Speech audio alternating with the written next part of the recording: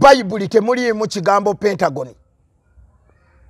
Ayina okusooka okunnyonnyola abakristaayo ekigambo Pentagon kitegeeza ki era emabega waakyo kirimu maanyi ki kati ffe tuba tukizuula nti eno Sisadaaka eyakoleddwa eya Richard ye Pentagon.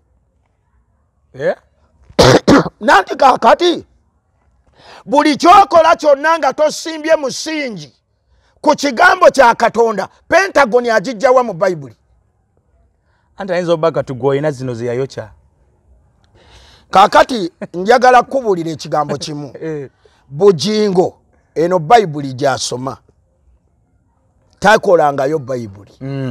Eno Bible yeri ku katale. Kati Bugingo ayina Bible ki yakolayo Bible ate yakola kubanga bwaba yakola Bible etali eno kubanga eri ye kulagira okugoba omukazi owasa omulala gyalina mpozi wegana n'abaana bo naye eno tebirimu eyo gyalina yegamba nti Richard naye Sisadaaka. Kati ffe tulaba nti eno Bible yetulaga Yesu ye Sisadaaka yaffe. Zize netegereza omusumba Aleese Bugingo nga akola statement ezikyuka. Bikasera leta yempya. Lunaku lumu yayimirirako mu service n'agamba abantu nti makula jangu. N'amuyita n'abagamba nti leero nnyambadde gaalubindi za bbulaaka ezo si ye yazimpadde okuzambala. Naye ono gwe mulaba yandizayininga okuva ku sitookisi okutuuka waggulu. Kyokka ate bwe yabadde mu service eno nga Richard amaze okufa yamaze n'akyusa ebigambo n'agamba nti bannaye mwategedde ono Richard gwe mulaba yabadde andizayininga okuva ku sitookisi okutuuka waggulu. Omwana ono w'emyaka 4 banywa munywe mazzi. Kakati Bugingo ono nti si bwe yali era ffe tumusabira era nze sisobolaga nti teyafunye buzibu kubanga obuzibu bwo busobola okujja ate era nzikiriza Katonda asobola okukuwonya. Naye njagala Bugingo asooka ategeere kino nti Sisadaaka eryemu eyanunula abaana ba Katonda bonna ye Sisadaaka ya Yesu. Oyina okubeera n'omukazi omu abaana bo ng'obakuliza mu mpisa aba Bugingo tabamanyi ayina be yazadde aba Richard. Tosobola kuzaala ba Richard nga ababo nebwe tomanya na kumanya nti balidde. Yabasula kasasira. Omutima gwa Katonda guli ku baana be. Kati ate gwagoberera Katonda abaana ababo b'ozaala bo tomanyi na kumanya oba balidde n'okusoma tomanyi oba omwana kati ali atya n'ogamba kati bano benzadde. Kati njagala kugamba bwe nti Bugingo yennyini bwe kiba nti okukulembera abalokole kitwala mu geyeena yandibadde yalizayininga dde okubeera omusumba wa house. Nanti omusumba ensobi we yajjidde we wano kwe kuddira Sisadaaka etayinaamu yadde n'amaanyi gonna agifuule nti yenkanankana n'eya Kristo. Ono Richard teyafiiridde mu kanisa kyekintu ekisooka nti wabaddewo olutalo olw'ekkanisa. Olutalo kati mu kujja Richard ne yeewaayo n'alwanirira abalala bano bonna omuli n'omusumba. Enfa ya Richard eno yafiiridde mu bintu birala ne poliisi ebikyagiremye okutunnyonnyola. Ezanga ffe abakwagala saagala Bugingo ogende mu geyeena. Bayibuli eyina enkola yaayo ekugambye tokola by'oyagala amakulu gaakyo kola ekigambo kya Katonda kigamba ki. Yesu Kristo atugamba okubeera n'omukazi omu era tetugobanga mukazi yenna. Bayibuli kyetayogerako ye muntu agenze yekka. Oli bw'aba agenze yekka ekyo tekyogerako. Naye Bayibuli egaana okugoba Bugingo agende mu geyeena. Ekisookera ddala Bugingo ffe abamu yali yatukola mudde omulimu era ffe nze Bugingo nali mulabirako we yabeerera ku Impact Radio kubanga yavangamu enjiri ey'obulamu yavangamu essaala ey'obulamu. Bugingo yalinga akyawa ekibi. Njagala kutegeeza gwa mugoberera akubira ekibi engalo geyeena gyeri Katonda agenda kusala omusango okusinziira ku kigambo kye. Katonda agenda kusala omusango okusinziira ku bye tukola. Wengambira nti Bugingo tukwagala. Komawo eri Yesu. Buulira amazima. Nga bwe wakaabidde mu Kanisa n'otatya kamera kutunulamu. Era bw'osobola okuyimirira n'ogamba bannaaye neenenya mu maaso ga Mukama. Oyo omukyala n'omugamba genda. Bw'oba oyagadde oyinza n'omuwa akayumba ako n'omugamba si bwe yali. Musajja yali wa mazima nnyo era nga wannyiriri. Kati yaseerera yeeyongerako. Ekisookera ddala ekyo Katonda yasinga okimanya, naye ffe bwe tutunuulira ebyawandiikibwa nsobola okugamba nti omusumba Bugingo nti awaba avudde ku mulamwa.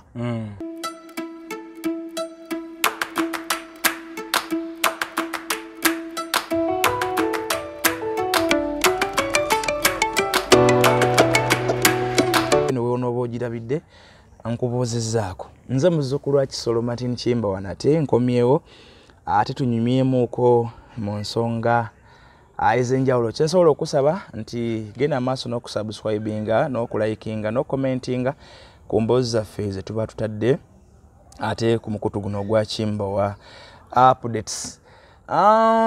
Si kya bulijjo aba tetubeerangako na mugenyi waffe ono omusumba naye leero nakakiddwa okumunoonyaako era ndi eno side za Kansanga gye musanze ku Kanisa nange tugenda kunyumyamu ensonga nnyingi nnyo. Musumba Osman erinnya yenze Osman Kawesi Konkona. Osman Kawesi Konkona. Omusumba Konkona abamu abatera okufollowinga enjiri ene bagita bate enjiri. Enjiri eyo twagituuma Allah wa Qur'ani si ye Katonda wa Bible.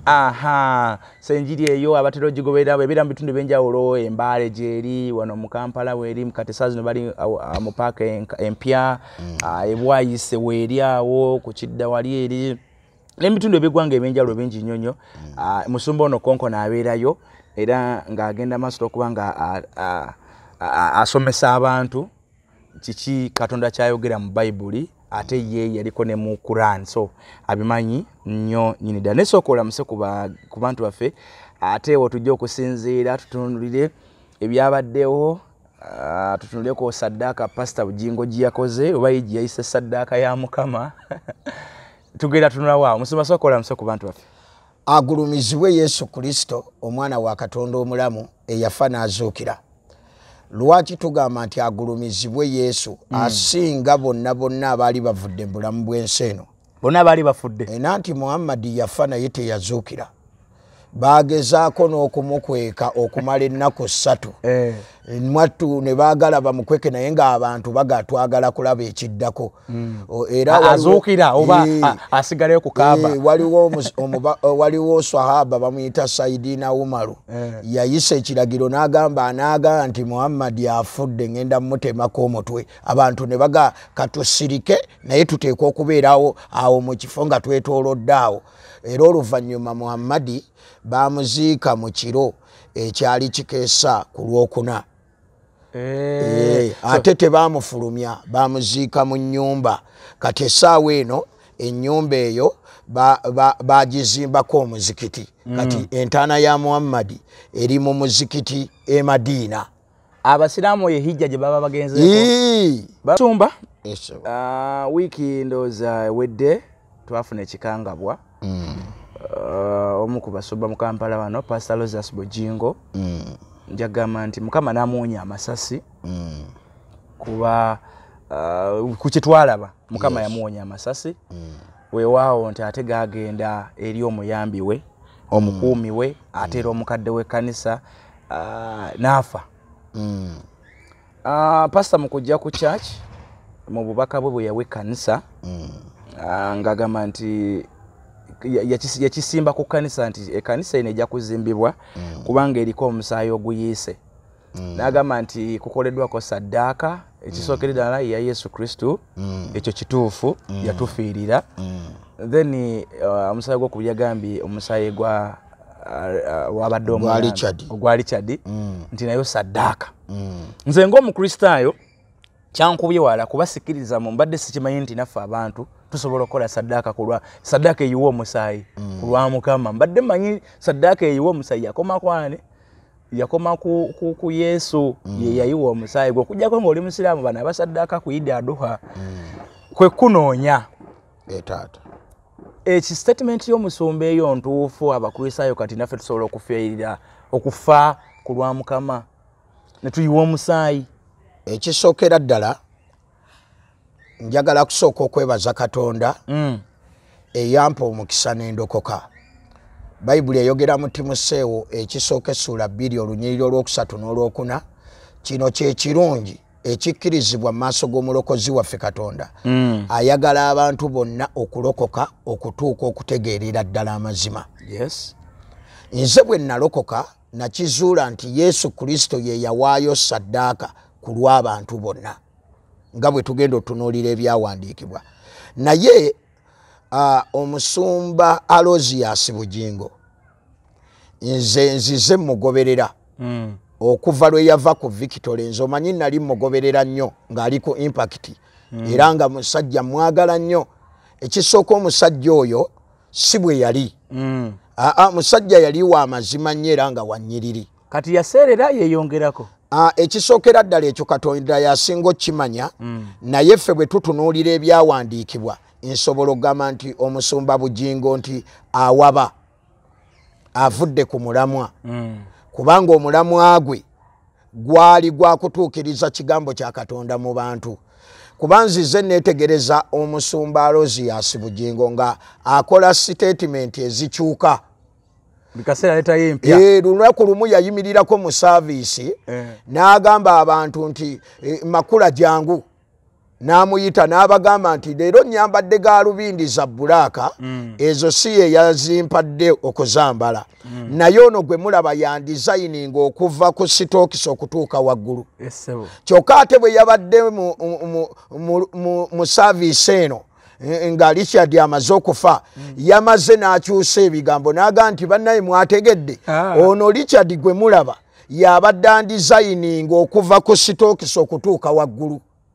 Kati obuzibu nti abantu baba bamaze okuwambibwa mwattu tebagoberera bigambo okujjako abakyali mu mwoyo era abantu ne bakuba ku Susan bakuba kubanga yamudizayininga kyokka ate nakaakati ku Aleese era ne bakuba engalo. Ekyokubiri yakolako statement emu naga nti bw'oba n'omukyala ne bw'aba yakukola ekibi ekyenkana kitya toyina kwawukana na mukyala oyo kubanga ffe Bayibuli etulagira kusonyiwa ne wayita ennaku ntono n'atugamba bw'ati nti ebimu ku byandeetedde okwawukana ne Teddy kye kino. Ekisooka Teddy yalwala okumala emyaka 10 ekikulukuto. Era gwe teeberezaamu omusajja omulamba ekyamazima nga toweegatta na mukyala wo kikulukuto naye ng'ayogera bw'atyo Teddy baakazaala omwana wa myaka 4 kati kiri kya myaka 10 ng'alaga nti bamaze emyaka 10 tewaliiwo kubeera nga bakola ensonga ziri ez'omu kisenge. Kaakati ne neebuuza omwana ono ow'emyaka 4 banywa munywe mazzi. Kaakati Bugingo ono nti si bwe yali era ffe tumusabira era nze sisobolaga nti teyafunye buzibu kubanga obuzibu bwo busobola okujja ate era nzikiriza Katonda asobola okukuwonya. Naye njagala Bugingo asooka ategeere kino nti saddaaka eryemu eyanunula abaana ba Katonda bonna ye saddaaka ya Yesu Kristo nga bwe tugenda okusoma wano kiriko obuwandiike ate kati ffe tuli bantu ba bwino. Tugenda kusoma mu Beebulaniya essula ya 9 olunyiriri olwa 28 Bayibuli egamba bweti era Kristo bw'atyo bwe yamala okuweebwayo omulundi gumu okwetikka ebibi by'abangi alirabika omulundi ogwokubiri awatali kibi eri abo abalindirira olw'obulokozi. Kati Yesu ono yeewaayo nga saddaaka ku lw'abantu bonna. Tosobola kugamba bantu nti Aleese naye mugase ku saddaaka ya Yesu. ekyo njagala abantu bakikootinge. Toba na buvunanyizibwa kukola ekyo oba tekikkirizibwa mu ngeri y'obwa Kristo. Richard tasobola na kufiiririra mukazi we n'abaana era tasobola batwala mu ggulu. Kino kye twogerako waliwo mu bikolwa by'abatume essuula ya 12 omusajja bamuyita Yakobo yenno yali aweereza n'okuweereza. Bayibuli etusomesa ne bamukwata ne bamutemako omutwe. Bwe bamala omutemako omutwe tewali muyigirizwa n'omwe yavaayo n'agamba nti ono Yakobo afuuse Sisadaaka okulwe Kanisa kubanga atemeddwako omutwe. Omusajja bamuyita Yokaana omubuulizi w'enjiri eyawandiika okubikkulirwa. Oyo nno ye baamukuba emiggo ne bamufumba ne mu butto. Bwe bamala omufumba mu butto baamutwala ku lusozi oluyitibwa Fatuma n'abeera eyo nga balowooza akoze eki afudde. Awo wennyini waafunira ekitabo eky'okubikkulirwa tewali n'omu yayigiriza ng'agamba nti omusajja oyo ayitibwa Yokaana nti yafuuka Sisadaaka ku lw'ekkanisa.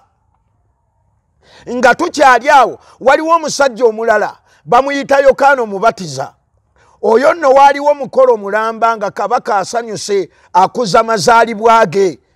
Naye ng'enjiri gy'abuulira Yokaana ono kabaka tajagala.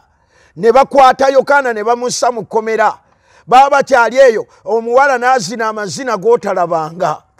Bwe kabaka n'amugaasaba kyoba nkuwa n'abuuza maama we n'amugaasaba omutwe gwa Yokaana. Ne baleeta omutwe gwa Yokaana mu lutiba nga balanga Yokaana lwa njiri.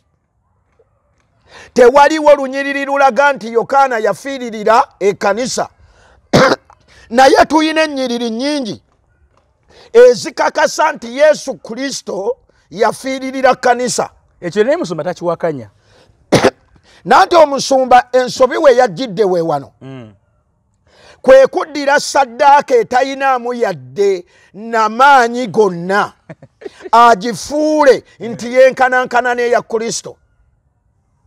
Ono Richard teyafiiridde mu Kanisa. Kyekintu ekisooka nti waabaddewo olutalo olw'ekkanisa. Olutalo kati mu kujja Richard ne yeewaayo n'alwanirira abalala bano bonna omuli n'omusumba. Enfa ya Richard eno yafiiridde mu bintu birala ne poliisi ebikyagiremye okutunnyonnyola. Andi yabadde n'omusumba. Nati kaakati ffe ekyo tetumanyi. Ffe tukkiriza nti omuntu asobola okufa ne bw'oba oli naye. Naye enfa ye teyina kakwate ku Kanisa. Era teyina kakwate ku ndiga ezikuŋŋaanira mu Kanisa. Era tunawulirako nti waliwo ekibinja ekyabayeekera ekyadde kirumba ekkanisa Richard n'ateekayo omugongo. Richard tannaba kubanga alwanirira Kanisa. Enfa ya Richard yabadde wakati we ne Katonda. Kubanga buli muntu Katonda yamutegekera olunaku lwava mu nsi muno. Kati Bugingo alina okuvaayo asooka atunnyonnyole yabadde ategeeza ki ku Sisadaaka eyo. Kubanga Bayibuli etusomesa mu Beebulaniya essuula ya 10 yino yo Bayibuli erikkiriya nnyo. Katuve ku lunyiriri olw'e10 Bayibuli egamba bweti mu ebyo byayagala twatukuzibwa olw'okuwaayo omubiri gwa Yesu Kristo omulundi gumu. Omuntu yenna atukuzibwa olw'omubiri gwa Yesu Kristo ogwaweebwayo. Kubanga jjukira Yesu yakomererwa bukomererwa. Kati Bayibuli eyogera mu lw'e11 na buli kabona ayimirira buli lunaku ng'aweereza ng'awaayo emirundi mingi Sisadaaka ezitajjulukuka ezitayiiza kuggyako bibi emirembe gyonna. Kitegeeza Sisadaaka eno eya Richard tesobola kuggyako bantu bibi byabwe. Waliwo Bayibuli Sisadaaka zeeyogerako ezikkirizibwa era ezijjawo ebibi. Ekisookera ddala Yesu nga tannajja abantu baawangayo Sisadaaka olw'ebibi byabwe. Era ng'omuntu bw'akola ekibi yafunanga ente oba embuzi etaliiko bulema. Kati n'agenda n'agitwala mu maaso ga kabona. olwo n'agikwata ku mugongo n'asaba ebibi bye ne yeenenya ne bakwata Sadaaka eyo ne bagyokya neewunya evvumbe Katonda n'asonyiwa ebibi. Kati Bayibuli etulaga Sadaaka zino zonna ez'okusaddaaka nga Bugingo bwe yayogedde n'agamba nti ono ye ali omu ku Sadaaka z'ekkanisa eyo. Era awo nze wenjagalira Bugingo aveeyo atunnyonnyole kye yabadde ategeeza, kubanga Sadaaka etali ya Kristo eyebeerako akabuuza. Kitegeeza nti statement eyo sinaye eno mu kyaki ya poliisi kati. Era nze awo neebuuza ne poliisi lwakitevaayo, kubanga oli bw'avaayo n'akola statement ate we yagikoledde waabaddewo omu ku baduumizi b'amagye abakulembera ebikwekweto wano. Naye omusajja n'avaamu ekigambo ekyo, singa nze omuntu afiira wano nenvaayo nenyimirira neŋŋamba nti ono y'emu ku Sadaaka eweereddwayo, poliisi teyinza butansuuza mu kaduukulu. Kuba oba osaddaasa omuntu. Kaakati twagala kumanya ekisookera ddala Bugingo aveeyo annyonnyole ensi eno. Ono Richard abeera atya Sadaaka ey'ekkanisa eya Kristo. Yes. Bayibuli esomesa wano mu Beebulaniya essuula ya 10 olunyiriri olw'12. Naye oyo Yesu bwe yamala okuwaayo Sadaaka emu olw'ebibi okutuusa emirembe gino gyonna, n'alyoka atuula ku mukono ogwa ddyo ogwa Katonda.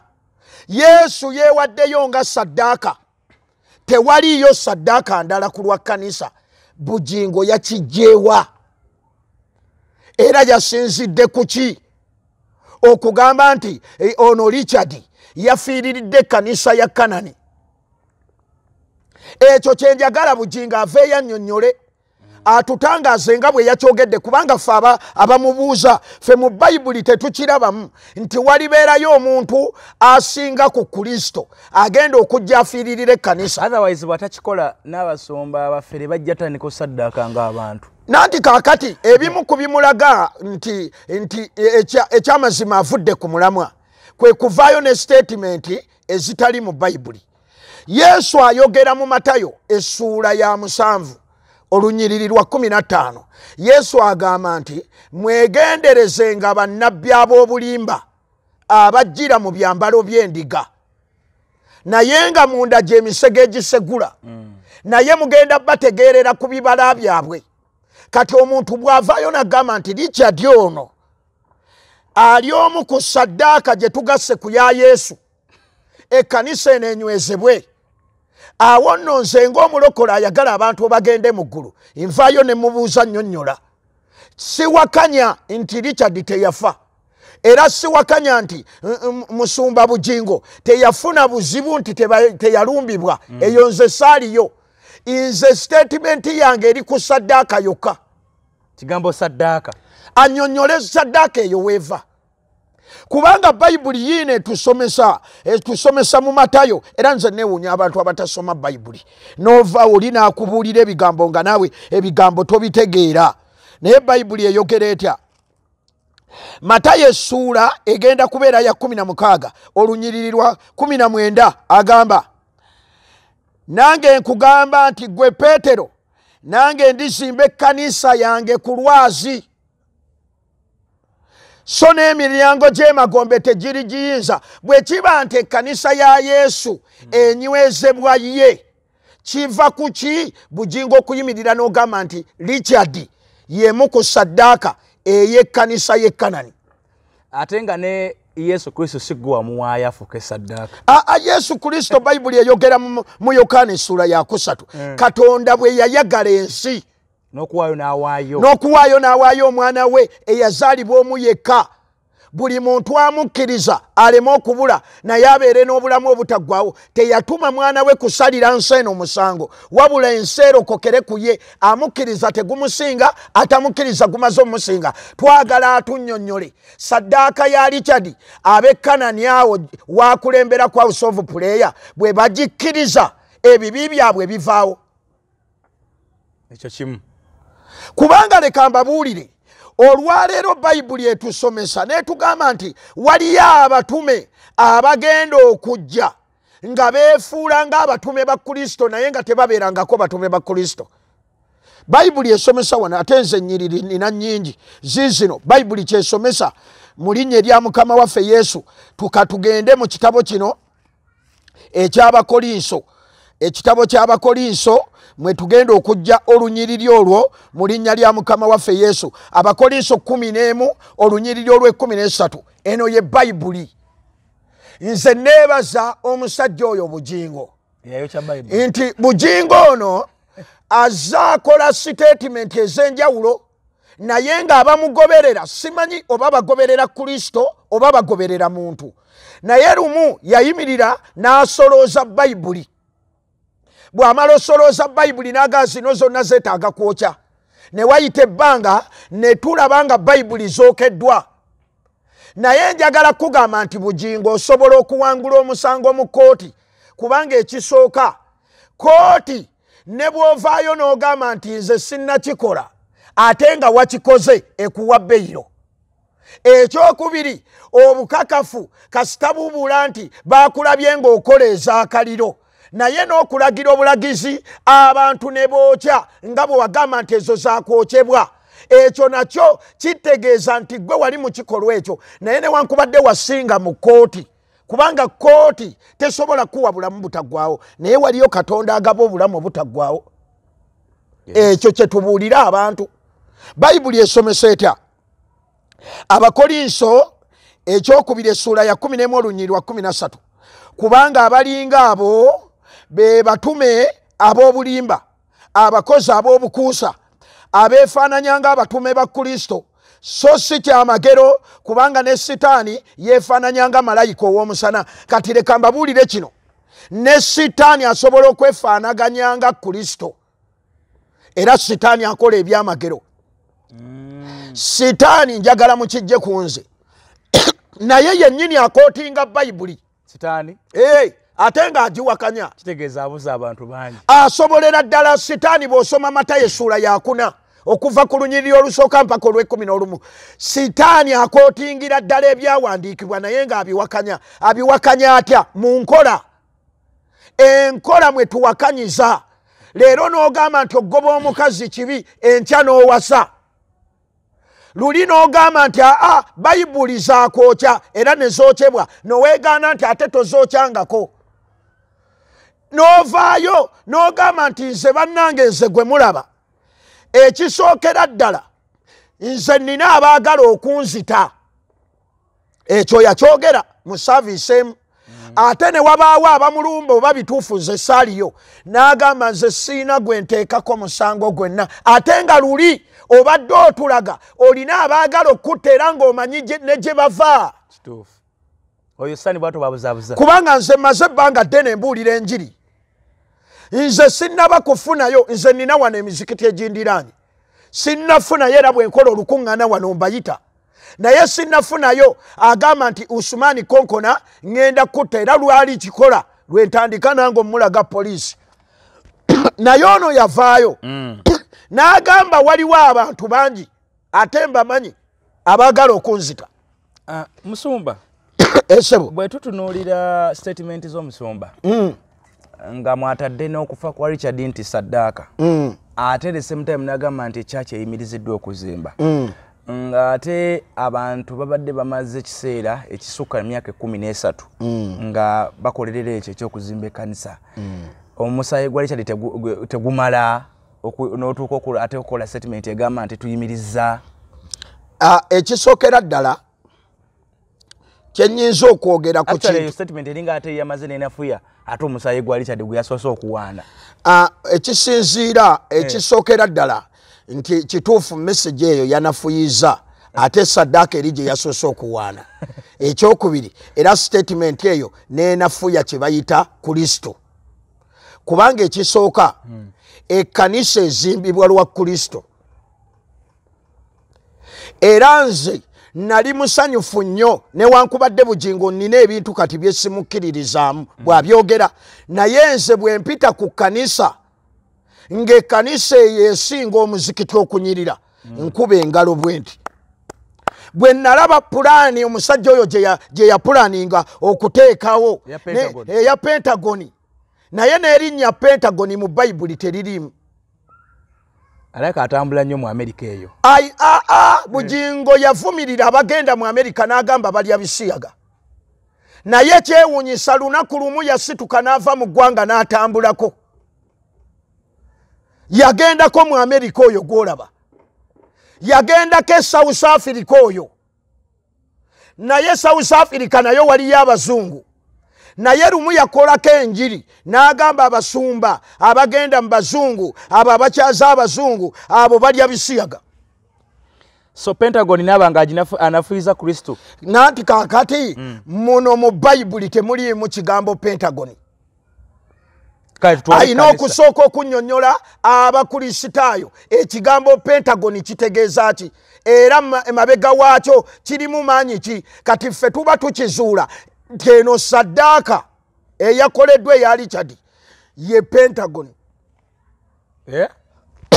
Nanti kakati buli kyokola kyonna nga tosimbye musingi ku kigambo kya Katonda Pentagon agijjawa mu Bayibuli. Anta ayinza obbaga tugoyina zino ze yayokya. Kakati njagala kubuulira ekigambo kimu. Bugingo eno Bayibuli gy'asoma takolangayo Bayibuli. Eno Bayibuli yeri ku katale. Kati Bugingo ayina Bayibuli ki? Yakolayo Bayibuli? Ate yakola. Kubanga bw'aba yakola Bayibuli etali eno kubanga eri ye kulagira okugoba omukazi owasa omulala. Gyalina mpozi. Weegana n'abaana bo. Naye eno tebirimu. Eyo gyalina yeegamba nti Richard naye Sisadaaka. Kati ffe tulaba nti eno Bayibuli yeetulaga Yesu ye Sisadaaka yaffe.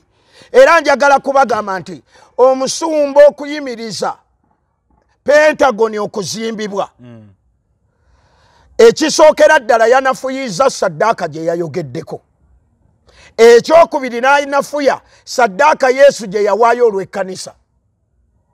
Kaakati ekyo bano abantu bakulembera n'abawuliriza we twagala okubabuuliza nabo Sisadaaka ziri ze yagambye ebbiri okuli eya Richard n'eno eya Kristo n'agamba nti kati okuva kati eno ekkanisa enywezeddwa kyavudde ku kyate okuyimiriza ekkanisa. Tegeza yekuba mu statement ze. Kati Bugingo ye muntu eyatuula n'agamba nti mukyala we yali atwala ebyapa by'ettaka ly'ekkanisa era bye bimu ebyagobya omukyala. Omukyala n'avaayo n'atugamba nti nedda ebyapa yennyini yabirina era ye yasayininga ku byapa ebyo. Ng'awaayiriza omukyala. Bugingo akubagana abantu abamugoberera. Leka mbabuulire mmwe abantu abatulaba muleme okugenda nga munoonya basumba. Nange ewange tojjanga ng'onoonya linnya lyange. Jangu ng'ozze kusinza Yesu. Era wenkubuuliza ennaku zino tulina kika ky'abalokole kika ki? Tulina bantu kika ki mu kanisa? Ekisookera ddala tulinayo endiga ezaalaba omusana n'endiga ezaabula. Kubanga nze wentunulira ekkanisa y'omukulu n'enjiri ye yonna ebamu ebigambo ebinene bikula muno bali mu peti mubuuzo yambadde Mazazi Union simanyi kwatashi ebigambo bibeera bigazi mu kyaki. Kale weebuuza omuzadde yazze n'omwana mu kyaki atwala ki? Ekisookera ddala Bayibuli esomesa mu kitabo ky'Abeefeso essuula ejja kubeera ya 4:25. Kale mwambulenga obulimba mwogerenga amazima buli muntu ne munne kubanga tuli bitundu bya bannaffe fekka na fekka. Ekisookera ddala tosobola kuyimirira mu kkanisa n'otandika kulimba bantu. Eno ekkanisa leka mbabuulire nze oba Bugingo oba musumbaani ffenna tugenda kuva ku nsi wasigalewo abalala abatwala ekkanisa ezo mu maaso olw'ekisa kya Kristo. Kubanga newe tuna Bayibuli era abantu abamu batandikanga ku mirimu Mukama gy'abanga abatumyeko ne batagimaliriza naye ne kisigala nga gyeyongerayo mu maaso. Bano bonna bamusa teyatuusa abantu ne babakwasa yabongerayo ba Petero bonna naye kati ye mu statement abanga alaga nti kikomye ku ye. Ekisookera ddala njagala abantu bakimanye kino. Ekkanisa eno ezimbibwa abantu ba Mukama okuŋŋaaniramu. Katonda ateekawo omusumba okuluŋŋamya abantu bano ng'abaluŋŋamya ku kigambo kya Katonda. Yes. Era igwajja mu kkanisa ekisooka kyekikuleeta ojja okusinza Yesu Kristo ng'omulokozi wo era n'okwetereeza mu makubo go amakyamu. Omusumba yenna buli lwava ku kigambo kya Katonda n'atandika okuyigiriza ye nga bw'alowooza. Kino kye njagala mumanye, Yesu ayogera ebigambo bino era bye tulina okukwata kusinziira Bayibuli. Matayo essuula egenda kubeera essuula ey'omusanvu. Yes. Matayo essuula ya 7. Olunyiriri lugenda kubeera olw'e13 n'olw'e14. Yesu bino bye bigambo byayogera. Matayo 7, 13, 14. Yesu agamba nti muyingirenga mu mulyango omufunda. Tukimanyi bulungi nti Yesu Kristo gwe mulyango gw'endiga. Kati Bayibuli ekugamba yingira mu mulyango omufunda, kubanga omulyango omugazi n'ekkubo eridda mu kuzikirira ddene n'abo abaliyitamu bangi. Olw'e14, kubanga omulyango omufunda n'ekkubo eridda mu bulamu lyakanyigo n'abo abaliraba batono. Kati kino kye njagala tumanye, kubanga abantu abasinga obungi bageraageranya ekibiina n'obunene bw'ekizimbe ky'ekkanisa, naye Yesu Kristo ali kiriya. Abangi si be bagenda okuyingira obulamu obutaggwaawo. Bayibuli egamba nti abalaba omulyango guno omufunda batono, kubanga omulyango guno gwa kanyigo. Lwaki gwa kanyigo? Okuyimirira mu byawandiikibwa bino n'osalawo bitambuliremu si kyekintu ekyangu ennyo. Kyova olaba Yesu kyamuleeteranga ogenda okusaba n'atuyigiriza tusabe, ng'agamba musabe muleme okuyingira mu kukemebwa. Kaakati kino abantu balina kukimanya. Kufa abasumba tewali muntu n'omu atwala abantu mu ggulu. Yesu Kristo yagenda otwala abantu mu ggulu.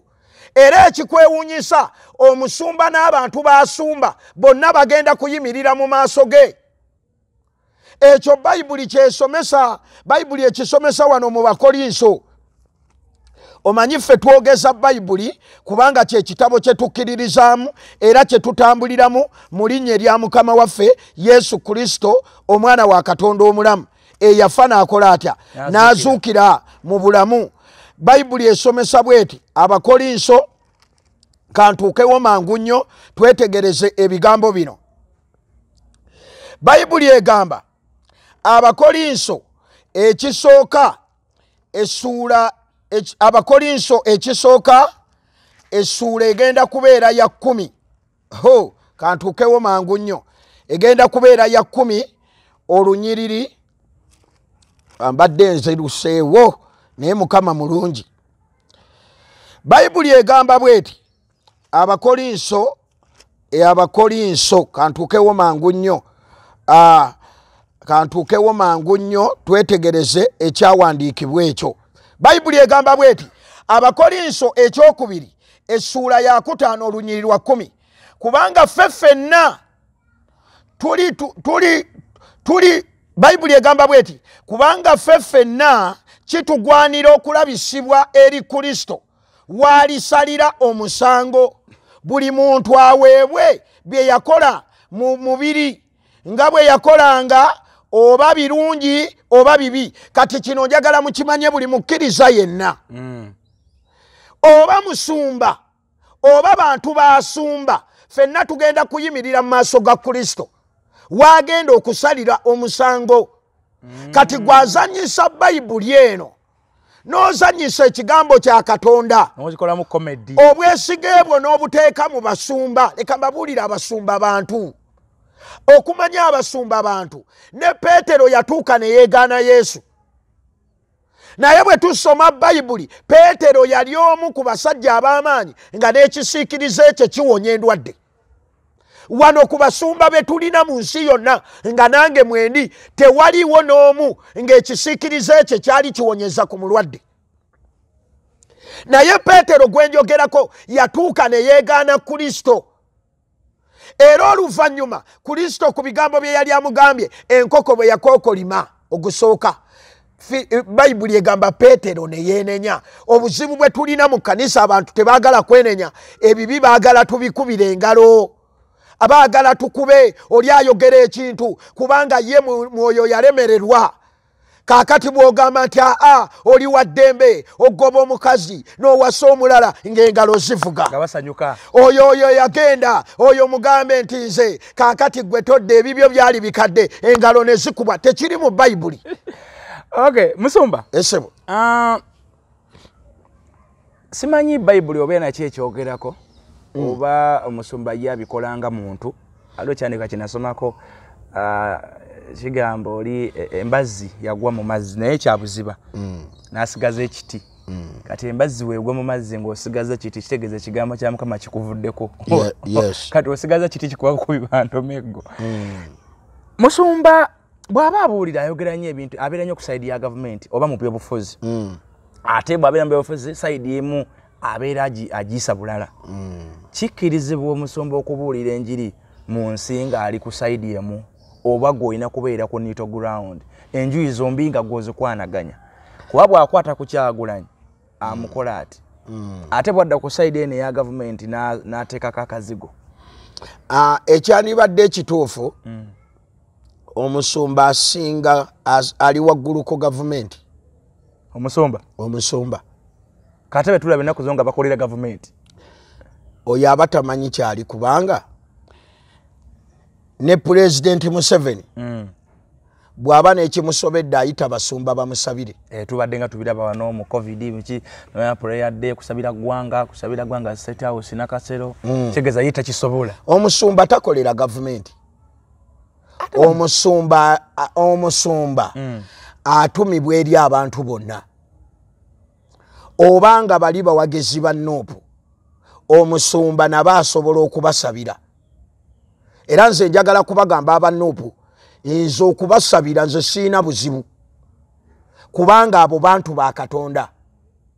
Bayibuli eyogera mu Baruumi essuula ya 2:11 nti Katonda waffe gwe tusinze owa Bayibuli tasosola mu bantu. Kaakati gwe tosobola kugamba nti ogenda sosola abawagizi ba Museveni obasosole ku ba Nuupu. Abo bonna bantu ba Katonda. Era kyova olaba Omusumba aliwo kubuulira njiri abantu okutegeera Katonda. Obubaka bwe tubeera nabwo tebuliiko nti bano ba Nuupu bano b'NRM. Leka mbabuulire kino ekintu mulina okukimanya. Okusaba, nawulira Nuupu yayita abasumba ne bagaana okugendayo okusaba. Omusumba omulimu gwo ogusooka kwe kutwala amawulire amalungi eri abantu abo. Kaakati ate bakoledde akatuuti.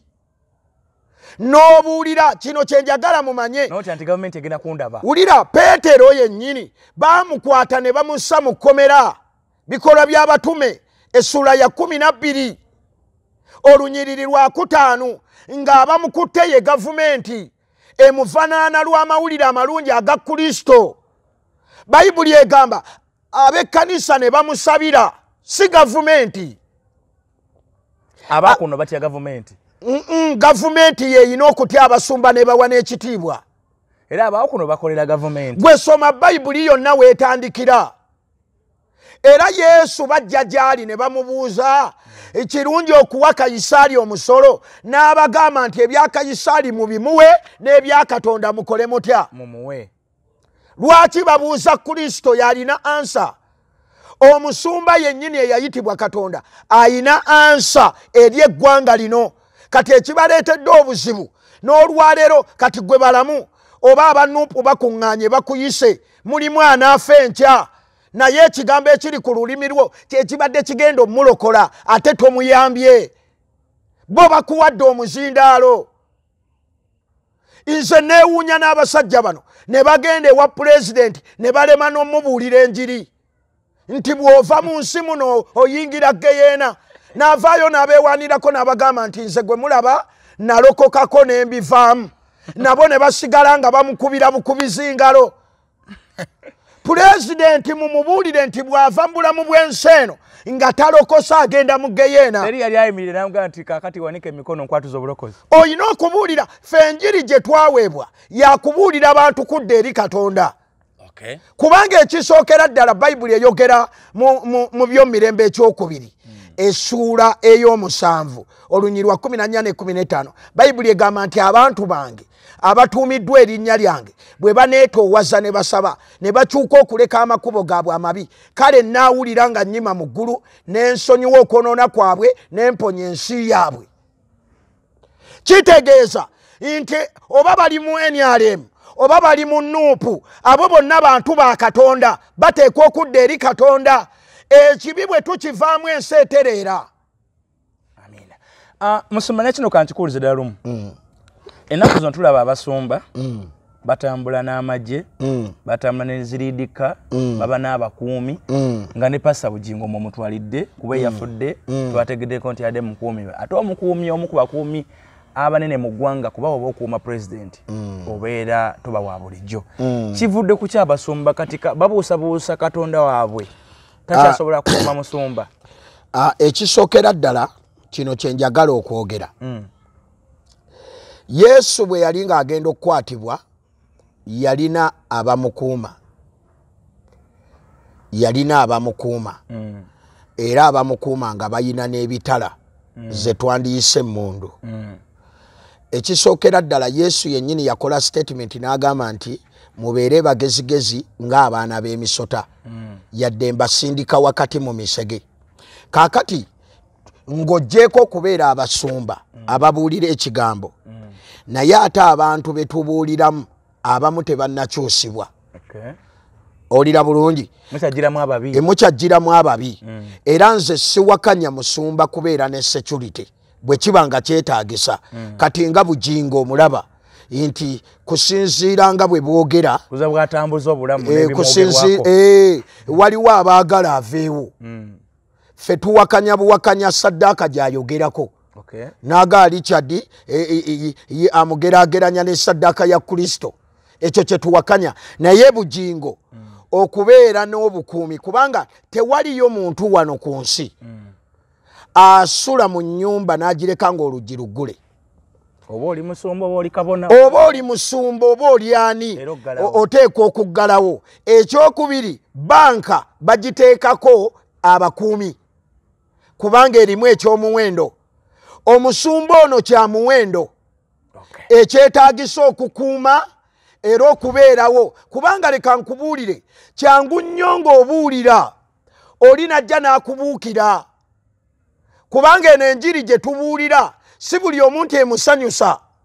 Olira bulungi kati ebigambo byenjogedde wano waliyo abatagenda bitegeera atandike kuyomba nabyo naye ng'ate bw'anaabitegeera ajja kukuba engalo bw'ati. Naye abasumba mwasibidde musumba munnammwe ekikookolo.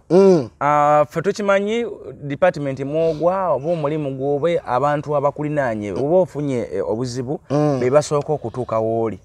Naye naguno guliko tetunalaba musumba yenna agenda wa musumba Bugingo okumusaasira. Tulaba bayimbi, tulaba babekulu, tulaba babalamu, tulaba agashumba. Abasumba mwasibye ekikookolo omusumba temutambula naye.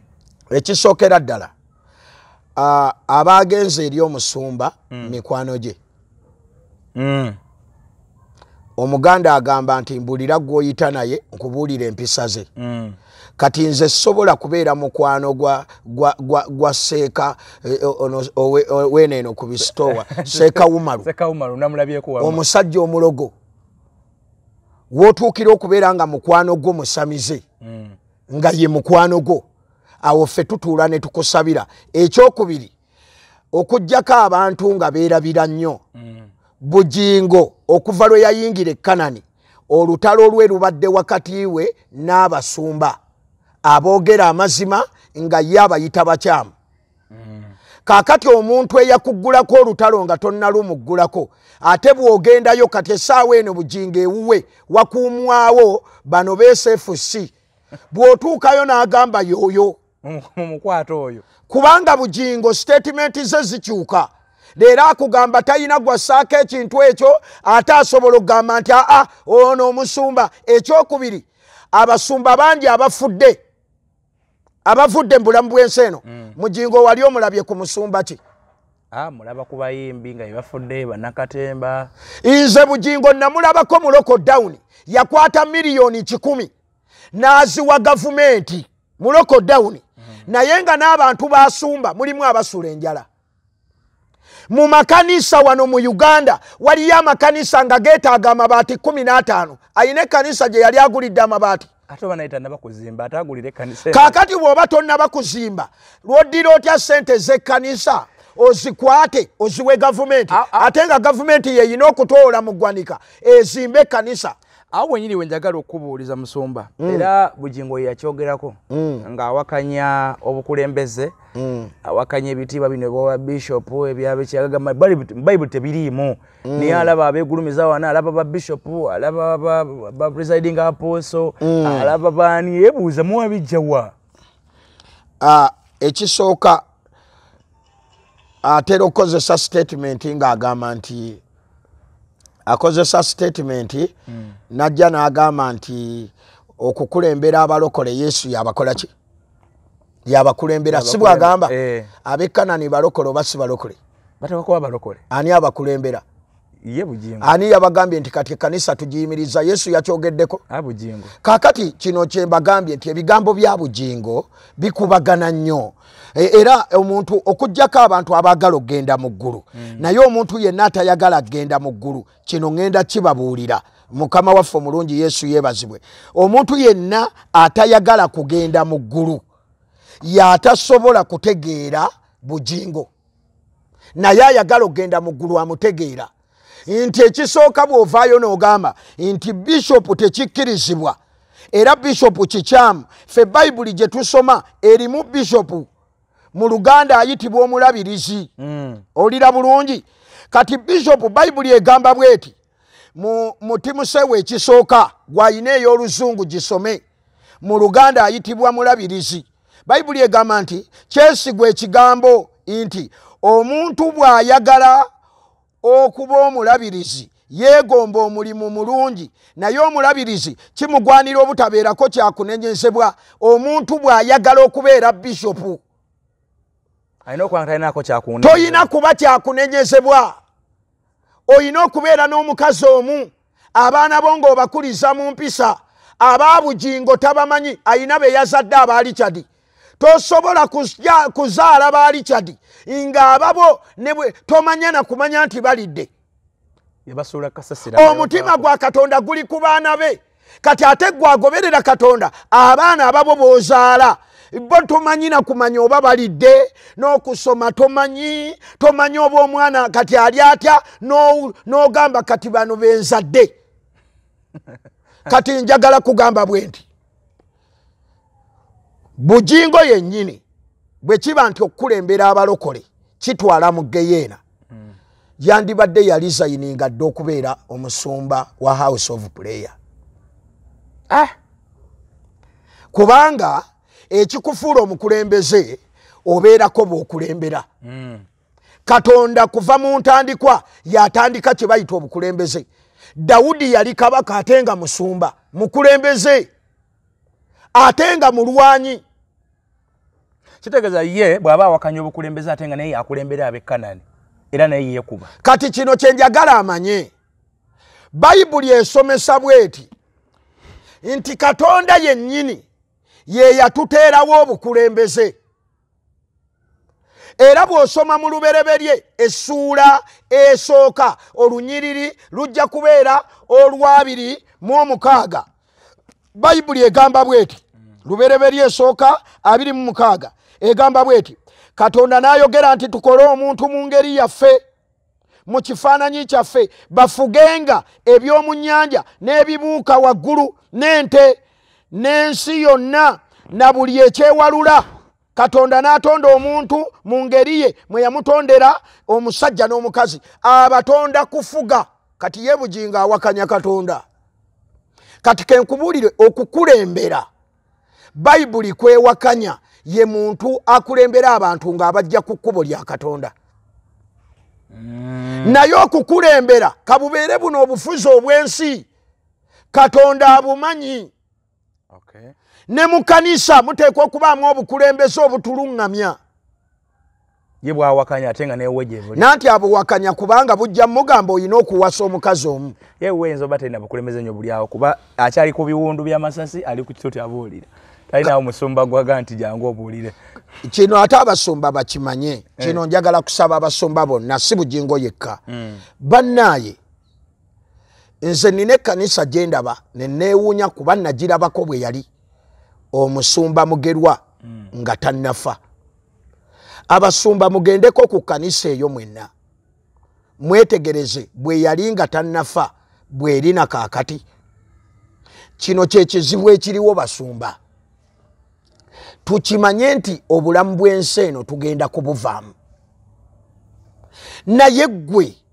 lwaki ku bantu abo b'osumbye kubanga bayibuli ekugamba mu Matayo 28 bayibuli yino erikkiriya nnyo etugamba bweti Matayo 28 olunyiriri olw'19 n'olw'2 bayibuli egamba bweti kale mugende mufuule amawanga gonna abayigirizwa nga mubabatiza okuyingira mu linnya lya Kitaffe n'Omwana n'Omwoyo Omutukuvu nga mubayigiriza okukwata byonna bye nabalagira era laba nze ndi wamu nammwe ennaku zonna okutuusa emirembe gino lwe giriggwawo ekisooka mutandike okubeera ng'abantu bano mubayigiriza n'okubatuleyininga okubeera nga ekiseera ng'ovudde mu bulamu buno be batwala omulimu ogwo mu maaso anga kanisa yadda ku yanti yange bagiza ku yange kanisa tesobola kubeera yo kubanga kati musumba ki ataakuŋŋaanya abantu ne basonda sente esente ziva mu bantu abantu be bawaayo sente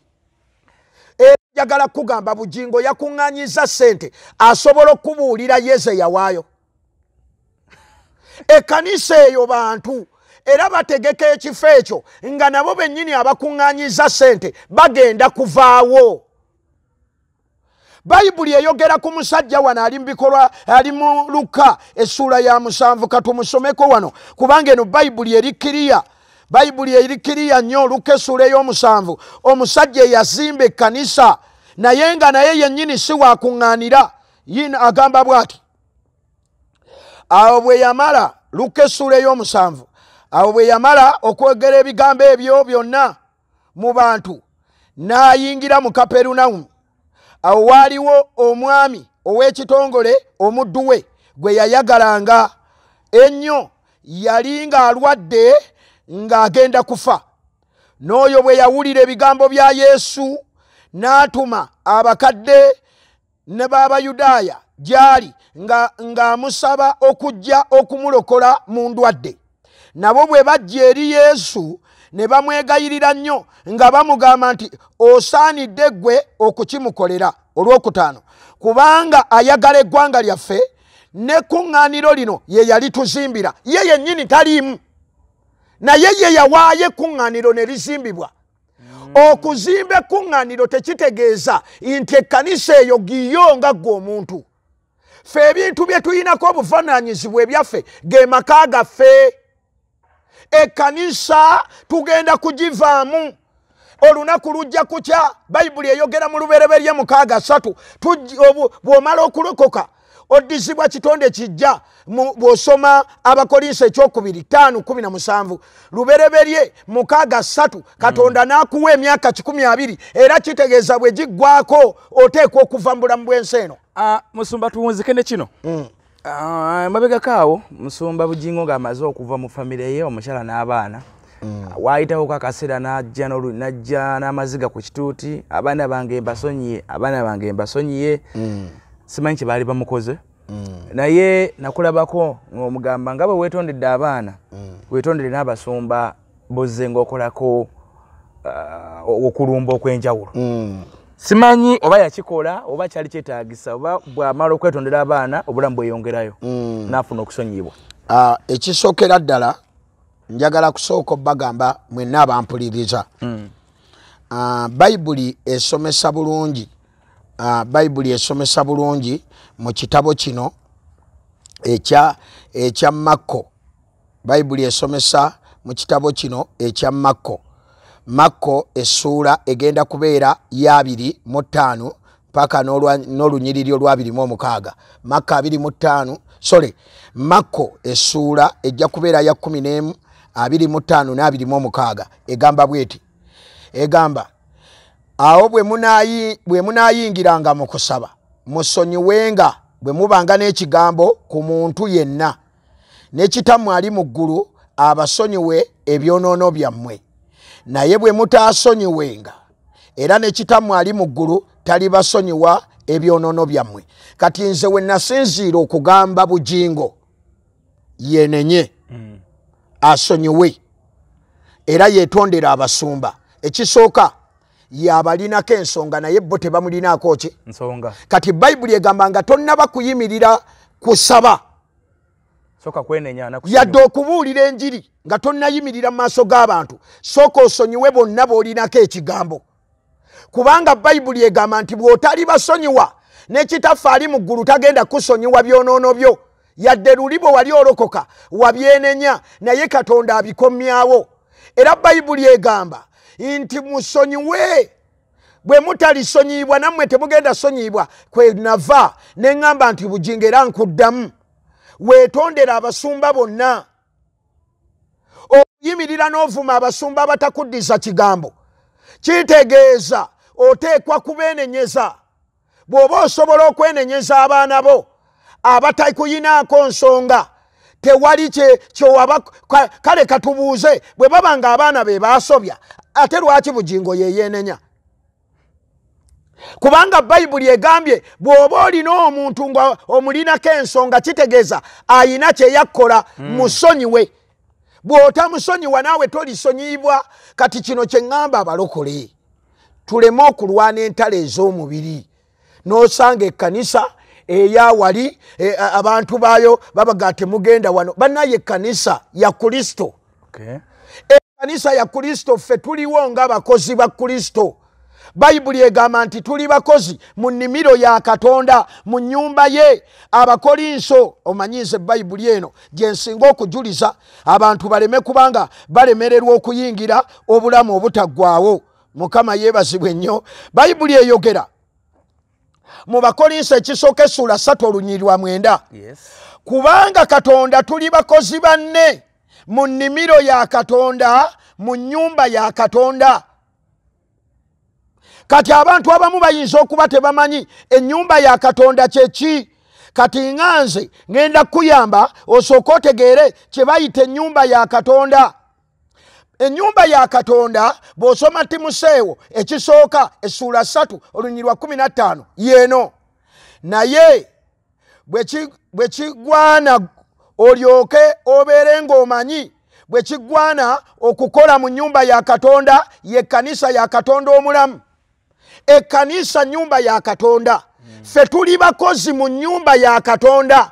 Tuyina Mukama waffe nga ye Yesu Kristo ku lwa Katonda Kitaffe. Kaakati njagala kubasaba abooluganda muleke okwesigamu obukyayi. Buli kanisa yonna mubiri gwa Kristo. Era ffe ekituleese wano okwogera ebigambo bino sigamba nti tukyawa Bugingo naye ffe Bugingo tumwagala nnyo ng'atambulidde mu kigambo kya Katonda. Era wenyini musumba nga osiibula otulaze nti musumba Bugingo statements zikubagana zakola ebintu ebimu nga byewuunyisa. Akedde ku makya agambye empeta teri makulu. Akedde ku makya ayawukanye n'omukyala we mu bubi awasizza omulala. Aleeta omukyala ku kituuti amukola ebintu ebitategerekeka. Ayogera statement byonna nga bazenga abikola. Kikyoyinza okuwa magezi gwenza okuwa omusumba oyo akudda ku layini adde ku kkuba eggolokofu. Kyenyinza okugamba omusumba kaneeyambisa ekyawandiikibwa kino ekiri mu Bagalatiya. Abagalatiya ekyawandiikibwa kino kiri mu Bagalatiya essula ya 5 olunyiriri. Tugenda kutandikira ku lunyiriri olw'16. Bayibuli egamba bweti njogera nti mutambulirenga mu mwoyo kale temutuukirizanga kwegomba kwa mubiri kubanga omubiri gwegomba nga guwakana n'omwoyo n'omwoyo nga guwakana n'omubiri mulemenga okukolanga bye mwagala. Ekisookera ddala Bugingo ensi ereme kukuwaga oba ekibiina ky'abantu kireme okukuwaga.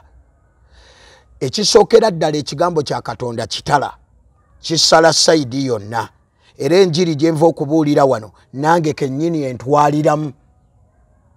Bw'oyimirira mu kibiina ng'obuulira abantu by'obabuulira eby'amazima naawe bikukwatako. Kati Bugingo twagala kutegeeza nga ffe abakwagala. Saagala Bugingo ogende mu geyeena. Bayibuli eyina enkola yaayo ekugambye tokola by'oyagala. Amakulu gaakyo kola ekigambo kya Katonda kigamba ki? Yesu Kristo atugamba okubeera n'omukazi omu era tetugobanga mukazi yenna. Bayibuli kyetayogerako ye muntu agenze yekka. Oli bw'aba agenze yekka ekyo tekyogerako. Naye Bayibuli egaana okugoba, kandi usoma olunyiriri olwo kubanga abantu balwetaaga. Bayibuli eno erikkiriya Makko essuula ya 11 tetuyinza butalusoma kubanga lukulu nnyo. Bayibuli eyogera mu Makko essuula eye-11 olunyiriri katuve ku lunyiriri Makko essuula ya 10 Makko essuula ya 10 olunyiriri olw'e11 katusome n'olw'e12. N'abagamba nti buli muntu yenna anaagobanga mukazi we n'awasa omulala ng'ayenze okumusobya. Olw'e12 naye yennyini bw'anobanga ewa bba n'afumbirwa ewalala ng'ayenze. Kati Bayibuli ekulaga ebintu birikkiriya. Buli lwogoba omukazi n'owasa omulala, owulira bulungi ebigambo bino, n'ogezaako n'owasa omuki omulala, Bayibuli egamba nti oba oyenze.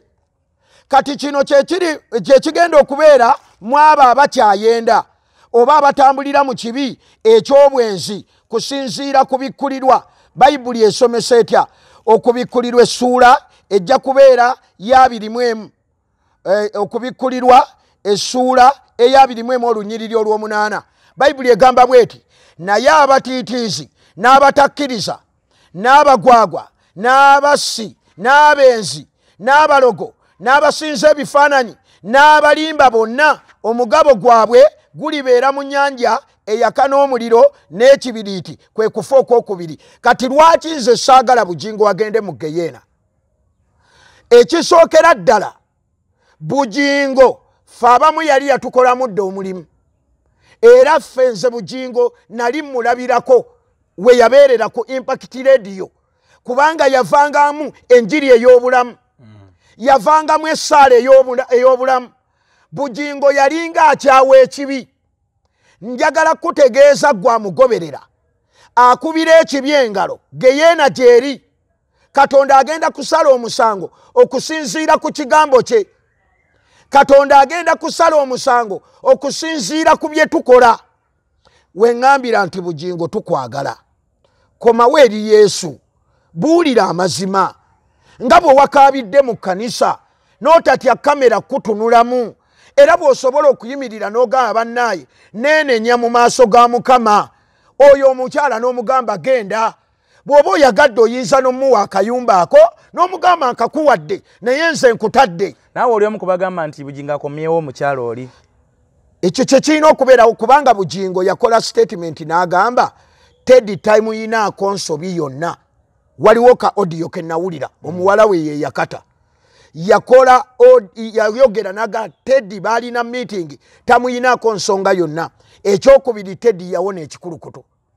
Okumanya yakiwona wo wamuteeranga ayina omwana wa myaka 4 ate totugamba nga nti omwana oyo wa musajja mulala. Kaakati twagala kugamba nti Teddy yawona. Kati obanga ekikulukuto kye kyalina obuzibu, Teddy yakola ki? Ate yetafumbirwanga. Yawona. Ekyokubiri Teddy akyali mulokole. Ate oli gw'otugamba tetulabangako ng'ayatula obulokozi. Kubanga omuntu yenna omulokole asooka ku kyawa kibi. So n'olw'ensonga eyo mbaagala nnyo mu linnya lya Yesu. Mukama abampeera omukisa era mbasabira mulokoke. Ddamu ebigambo bino gwawulidde. Gamba nti ayi Yesu mpulidde ekigambo kyo era nsazeewo okulokoka sangula amannya gange mu kitabo ekyokufa ogawandiike mu kitabo ekyobulamu endokose nsonyiwa ebikolwa byange byonna ebitali bya butuukirivu onnaaze n'omusaayi gwo amiina okay tweyanza nnyo musumba Konkona walusimbi omusumba Osumani Kawesi Konkona tweyanza nnyo tweyanzeege olw'ebigambo by'amagezi by'otuwadde ndowooza tuliwa tusinkanye era omulundi omulala luddamu n'otusomesa oddamu n'osomesa ng'ozeemu okutuwa time tujja kuddamu tusinkane ndowooza ebigambo biwulidde kati gwe oliwaddembe okusala bw'oba oli ndiga oliwaddemu okunoonya ekkanisa gy'osabiramu entuufu togoberera musumba kubanga omusumba naye taliiko kikutwala mu ggulu oyinza okugoberera omusumba n'omaliriza nga mwenna mugende naye kubanga abasumba babakubuulidde ebika byabwe kale nze muzzukulu wa Kisolo Matinkyemba wankwagaliza bwenjagaliza subscribinga likinga commentinga bye bye